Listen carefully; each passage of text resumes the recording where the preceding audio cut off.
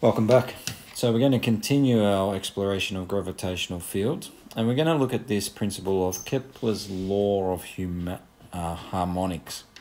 So Johannes Kepler was prior to Einstein, but long after Newton, and what he noticed in his first law was that each planet moves in an elliptical order with its star.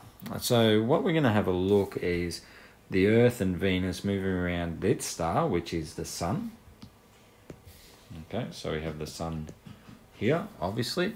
This is what I'm calling Earth.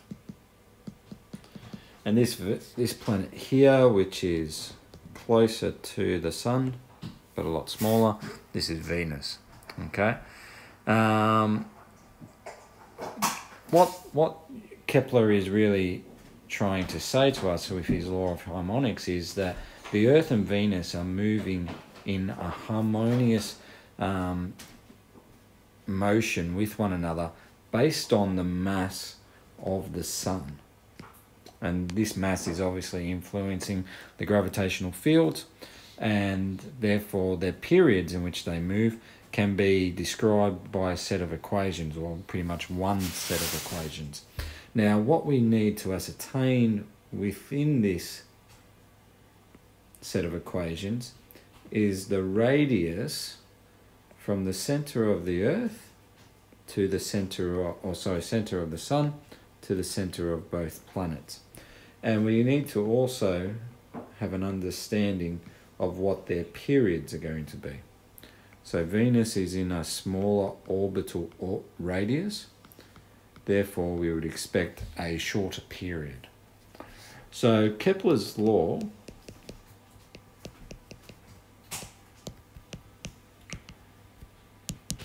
is given by this: T1 squared over R1 cubed. And this is in harmony with T2 squared on R2 cubed. And you can see here by my diagram, I've highlighted what R1 and T1 are. Okay, they're referring to the Earth in this example. And I've highlighted what R2 and T2 are. This is referring to Venus. And they're in proportion to one another if we use this set of equations. So what we're going to try to do is we're going to try to find the period of Venus's orbit in terms of Earth years. Now, there's a couple of things that we're going to need to know. Well, first thing that we have to know is we have to know the length of an Earth year. And we can just call it 1 year.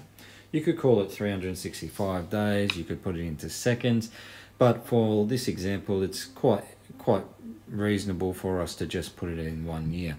Now, I'll just add here that we know from observation that Venus moves around the Sun, or orbits the Sun, in 225 Earth days. So we know that. So we're going to be trying to get an answer which is approximately close, or approximately that answer. Our radius of the Earth, okay, we know is 150 million kilometers, or 150 times 10 to the 9 meters. The period of Venus, that's what we're finding, so that's our unknown. And we know that the radius of Venus, it's closer to the Sun, okay, less than 1 astronomical unit, but it's 108 times 10 to the 9 meters away from the Sun. So therefore we can use Kepler's law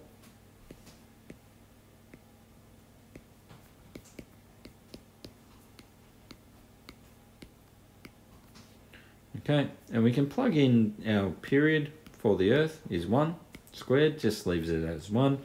Our radius of the Earth, or between the Earth and the Sun, is that's going to be cubed.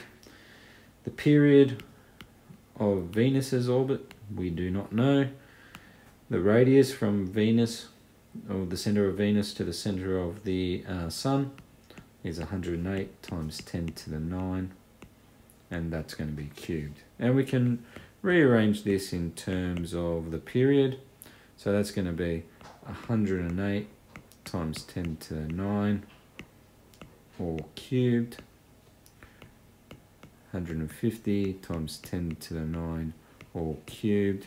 Now I'm going to do a couple of things here just with this section of the expression. So just this section of the expression, and what I'm doing is really trying to simplify it down so I don't have to make as many steps on my calculator.